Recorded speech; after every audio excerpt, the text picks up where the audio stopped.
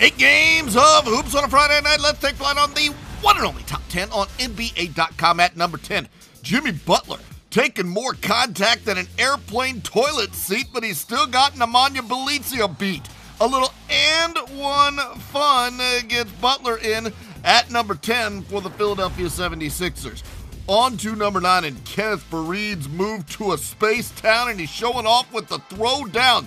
The big fella, still Faried from the laws of gravity. That's in at number 9. At 8, watch Joel Embiid hold the fake, then make the rim shake. Joel Embiid, nice little move there, then getting up in the air. That's good for number 8.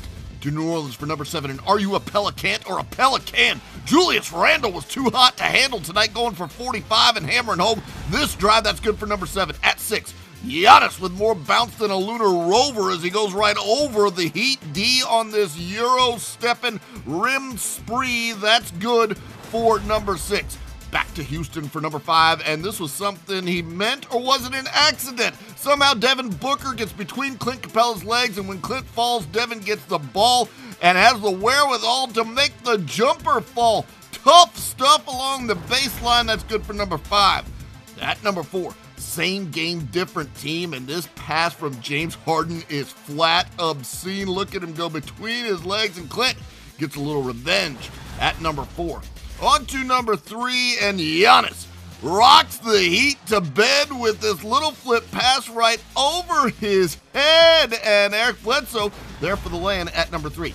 On to number 2, and there's no need to be a shot faker when you can detonate like this all over Thon Maker. Kentavious don't play this. Caldwell Pope just hammered this one down the Pistons' throat at number 2. But at number 1, who said Justice was a dish best served cold? D. Wade serving up Justice with some heat, and the future Hall of Famer puts Winslow on the elevator, and Justice did stuff this to land at number 1 on the NBA.com